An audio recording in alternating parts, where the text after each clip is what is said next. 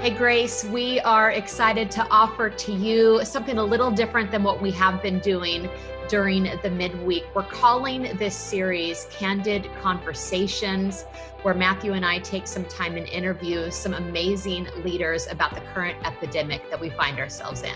We're going to address some hot topics of COVID-19, some questions we're going to do our best to answer. We brought in some big guns that are way smarter than us, have some wisdom, and so I think you will enjoy and be encouraged and informed with these conversations. Watch these Candid Conversations.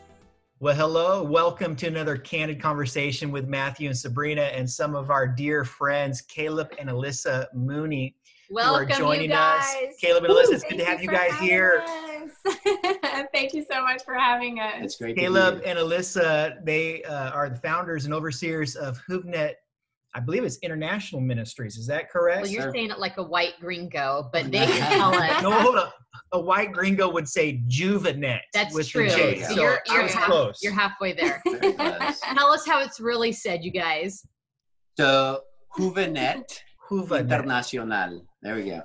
I was close. You're not even going to You were. try. Hey. I was close. So, hey, you guys, thank you for being here with us. We're excited to hear what's going on in your world and how you have made some significant adjustments to do missions and oversee the work that is taking place throughout Central America. You guys are an incredible couple. Sabrina, we've known you now for how many years?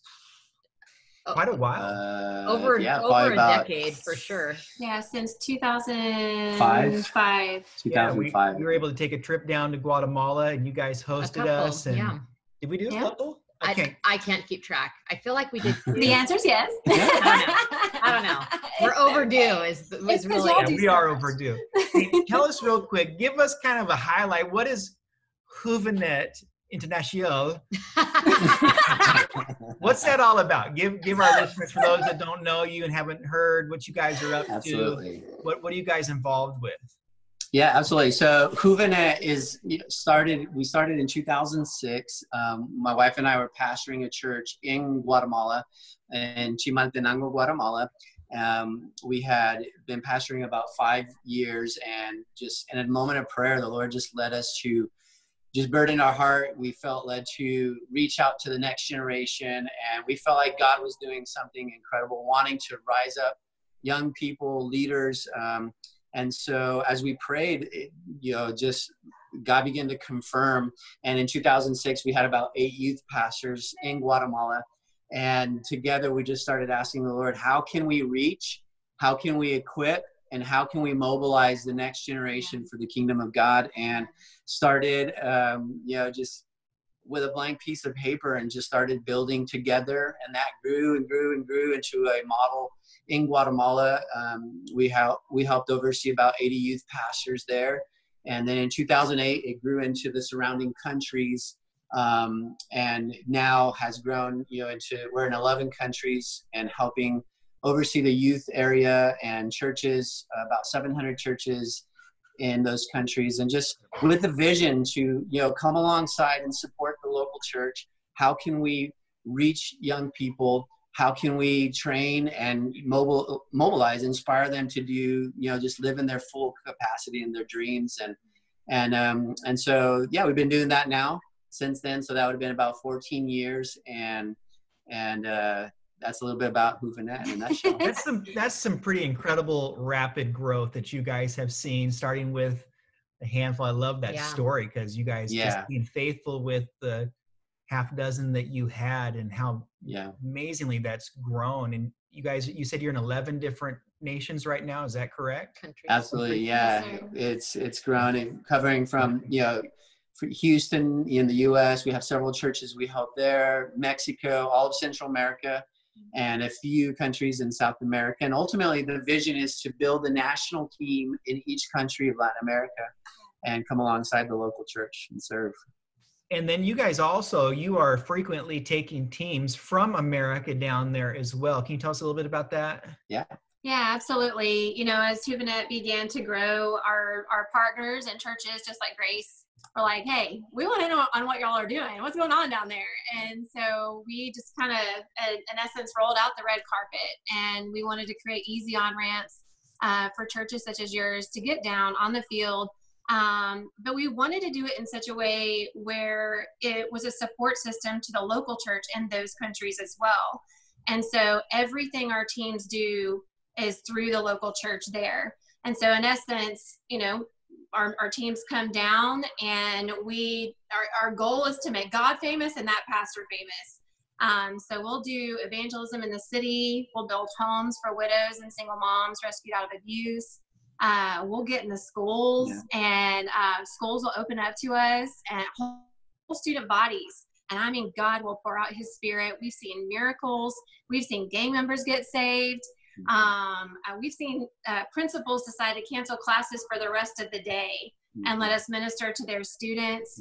Powerful times of ministry there. We do food distributions as well, where a local pastor will, you know, no one has the pulse of the needs of his community like a local pastor does. And so the local pastor will make us aware of families that are genuinely in need in his village. And so our team will come with bags of food that will feed those families for 2 weeks. And we will go door to door, up mountains, through hills, through valleys to get to them.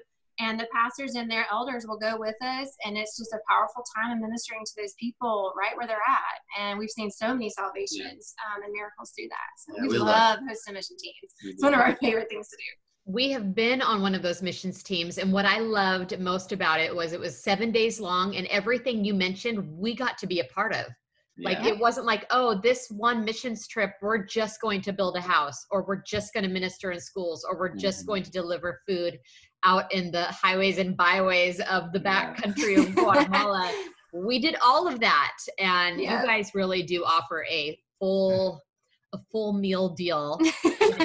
We pack it in for sure, but we work hard and we play hard.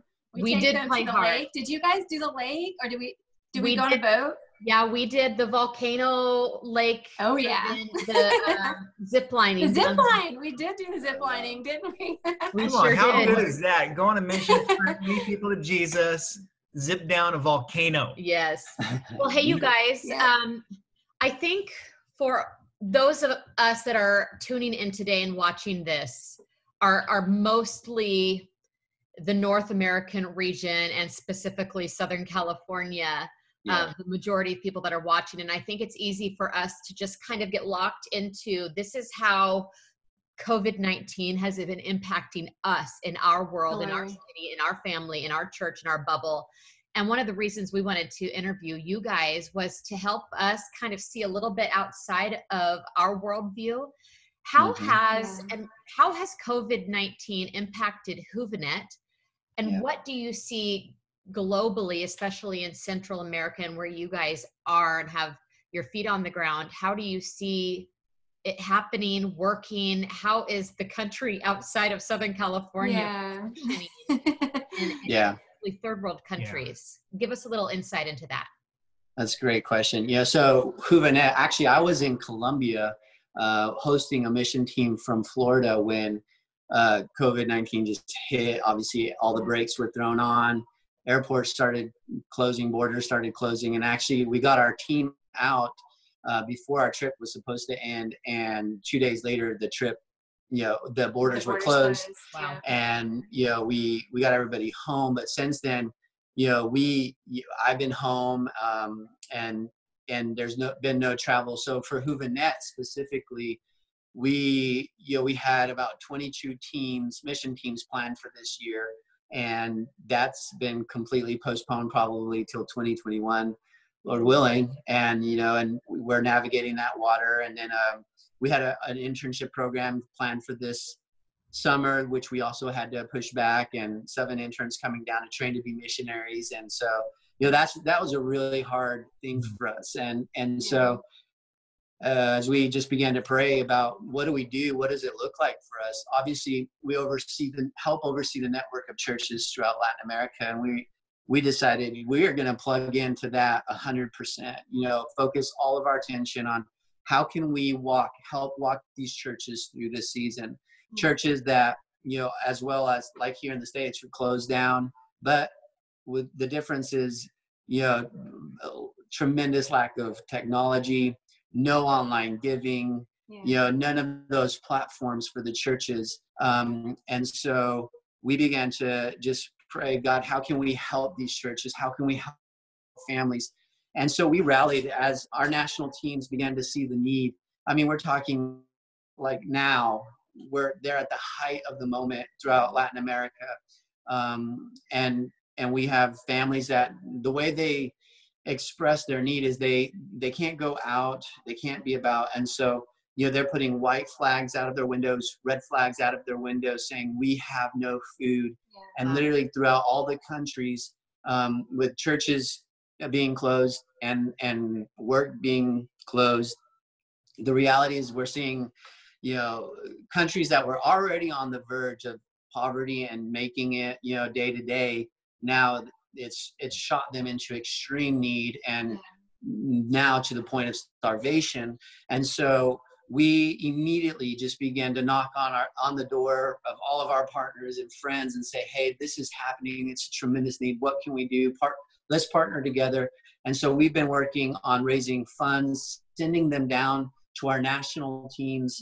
And they've been going door to door where the red flags are, where the white flags are, and putting food on those families. And so we've been able to help close to 1,000 families now, feed them for 2 weeks. And also churches that are on the brink of losing their buildings because they can't pay the rent or the lease. We're coming around them, rallying around the pastor and their families and helping them, keep their buildings, helping them. And, just a couple weeks ago, we sent down finances for 7 churches in Guatemala, and we're about to do that to Colombia. And so extreme need, honestly. And as an organization trying to rise up and meet that need in a very real way. Yeah, and 15 years of ministry, we have never used the word starvation. We've seen a lot of need, and we've expressed that, but sometimes the word starvation can be overused and a bit dramatic to create an emotional response. We have never used that word as a ministry until right now. It's like nothing we've ever seen, and it's very different in each country. Because you have different restrictions, in like Colombia and El Salvador, their restrictions are so strict that they've organized it to where you cannot leave your home unless it's your specific day. And they have the entire population divided up and organized by your social security number. And the last number. So the last numbers of your social security number dictates what day you can leave your home. Other than that, you are completely bound to your home. If in fact you're able to continue working, you have to get a special work permit and keep that on your person at all times. Some of our pastors have been able to get special permission to go out on other days so that they can get food to the families. And like what he was saying, the white fabric or t-shirt or bag hanging out the window, signifies that they have officially completely run out of food. And it's such a signal of desperation, because that's, my husband and I are talking about it, and he's like the man, the provider, and even at moments where we're in need, that's not really something we would want to like publicly announce to the whole neighborhood and our friends to see. They're that desperate at this point where they are willing to risk embarrassment to their whole community and neighborhoods and say, we are completely out of food. And but we could not be prouder of our pastors. I mean, they have not stayed behind closed doors. They have not moved in fear. They've been respectful of the law, but they've also raised their voices and said, hey, like, our people need us. You need to let us get to our people. And they have been out, you guys, every day, hot, rain. It doesn't matter. I mean, on foot, because there's no public transportation. So we're talking, they're walking, carrying these heavy bags or on bicycles, and they're getting, to the neediest of people, and it's a lot, but God is moving. People are getting saved through this. Families in Guatemala, we got one report last week. There was, oh goodness, I'm going to forget the exact number. But I want to say 11 families that had never heard the gospel message of Jesus before were able to hear the message of Jesus and the hope of salvation and ended up giving their lives to the Lord through a bag of food and a pastor showing up on their door. I love that so much. It's amazing how we can, when we minister to the need, we actually get to minister to the spirit and the soul. Yeah. Yeah. So a bag of food for an American, a North American, is probably a lot different than what a bag of food in Guatemala or Central America looks like. Can you break that down even by cost? Just, I think our money goes a lot different, and it'd be great for our people to say, oh, I could actually be a part of helping someone not starve. Absolutely. We've actually, it's amazing. We broke it down. So a bag of food, what we've noticed is it's lasting a family about 2 weeks, and it has essential, the essentials in it: rice, beans, oil, the things that they need to just be healthy and to survive and to fill up. And that the bag of food down there is going for about $75 for that 2 weeks worth of groceries for that family. And so, how many people in the family does that feed? Most of the families average between 5 people to 5 to 8 people, more or less, is the sizes of the families. And sometimes you have a couple of family units sharing a home. It's very, very common in Latin America. And so each individual family unit will get a bag of food. And it depends per country, the cost, but that's essentially it. And they come with toilet paper. Yes. $75 to feed a family for 2 weeks. Yeah. That's phenomenal. Tell you what, $75 would not go very far at Costco. No. Not on my bill today. Not anywhere close. And exactly. And, to help keep the churches open and feed the pastoral family and keep the churches open, on average, we're seeing that it's about $300 to be able to pay the rent, get the bills paid for that church, feed the family, and so they can, keep going for another month. And so right now we have about 24 churches that are on the brink of just need and help and needing help. And so for just for $300 that we can help keep those churches open. So it is a lot what we can do. I mean, absolutely. Well, I think that's incredible what you guys are doing. It's amazing to see, not just locally within the context of our community, but the church at large in this hour, through creativity and ingenuity and kind of being pushed out of the nest in many ways, has had to get creative in meeting needs. And you guys are experiencing what it's like to pivot and have COVID-19 just puke all over your plans for the year, and some more than others. But I use another word, but that was better. That was real.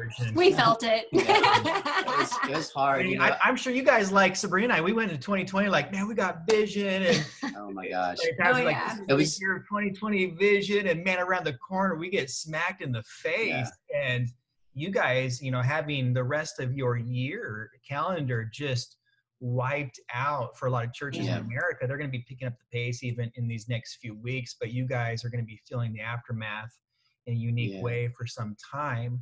I love to see that you guys you're using this as an opportunity to continue to meet needs and be the hands of Jesus. And I think the church at large is doing a great job at that.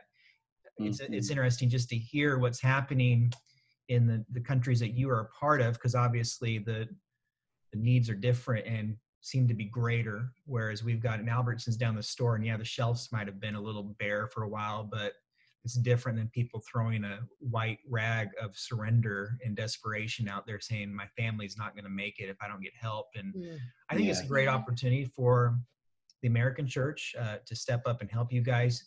For those that are watching, Caleb and Alyssa, they've been a part of Grace International for a number of years. Which is our organization that our church is a part of. The Fellowship of Churches. And I think we have some of the best, highest quality, trustworthy and faithful missionaries that are part of Grace International, that have been vetted, that have demonstrated that they are good stewards of the resource that they are receiving. And most of them aren't just missionaries, they're leaders of leaders. And that's how you see Caleb and Alyssa, is they are leaders of multitudes.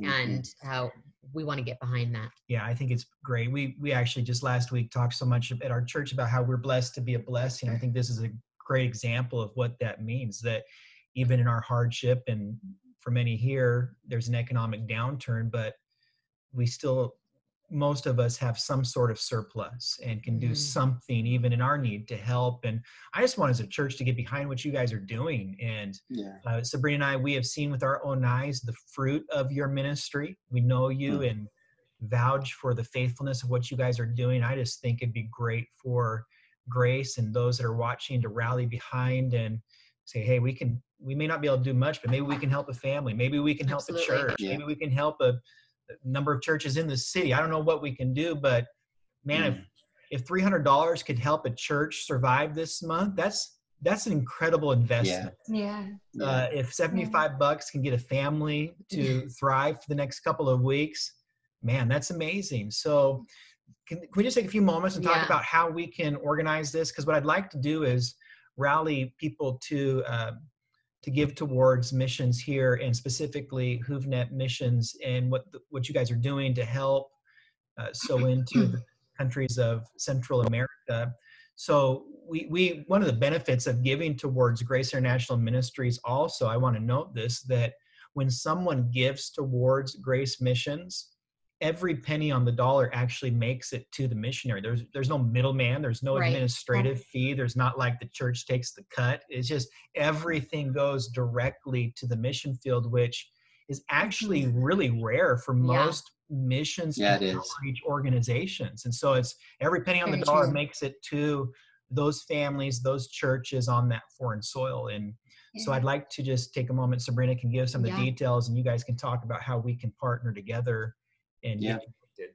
Well, you'll see on our lower third just the link to use. You're going to go to gracesd.tv/give, and there's going to be a pull down option for you to give to JuveNet Relief Fund. And whether you can give $10, whether you can sponsor a few families at $75, whether you can sponsor a pastor and church to keep their doors open at $300, or maybe you can just do a whole lot more. Every dollar counts. Every dollar matters. Let's be generous, Grace Church, and people of North County, San Diego, who are watching this. We've been doing a good job of taking care of our own here.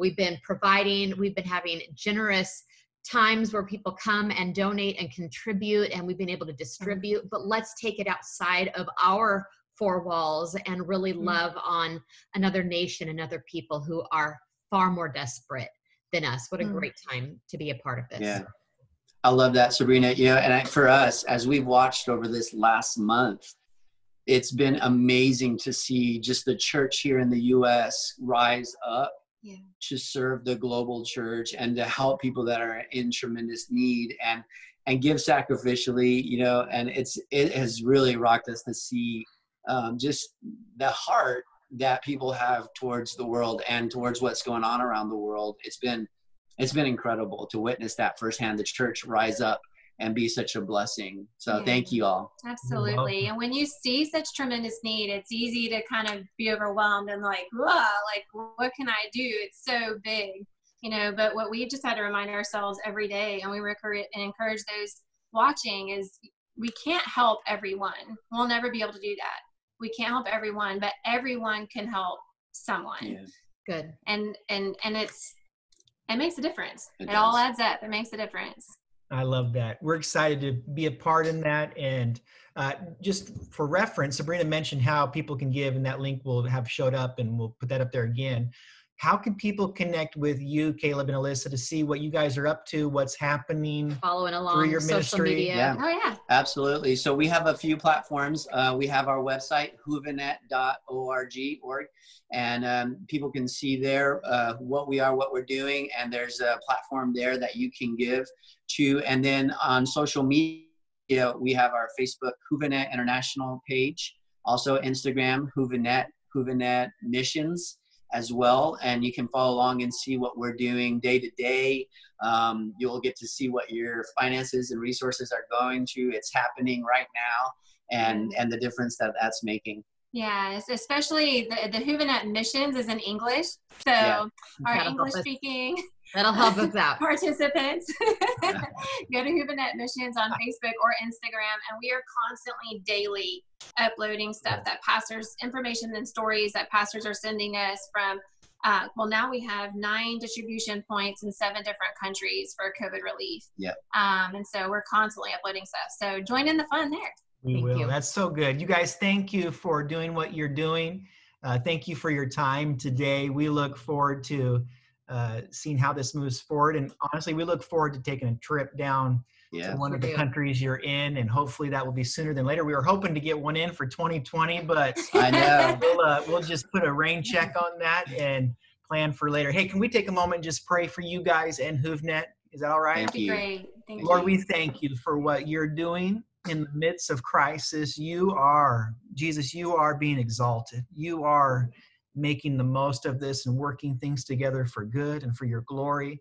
Lord, we thank you for Caleb and Alyssa and all the leaders that they oversee. And I just pray that the hand of God would continue to move them and direct them, Lord, and that you'd provide for them every need that is in front of them, for their ministry, Lord, for their family, God, for opportunities. Jesus, that you would, as we move through these months and even the rest of this year, where things seem to have dismantled and fallen apart, Lord, I pray that as we get to the other side, we'd look back and see, God, that you have done far more than we would ever have imagined you could do, God, that you would demonstrate your faithfulness, your goodness, your sovereignty, and your power. Lord, we thank you for JuveNet and all the lives that are going to be touched. God. Lord, thank you for letting us be a part of this incredible ministry in Jesus' name. Thank you, Father. Amen. Amen. Guys, we love you. We love you. You guys are awesome. We really love you all. Thank you.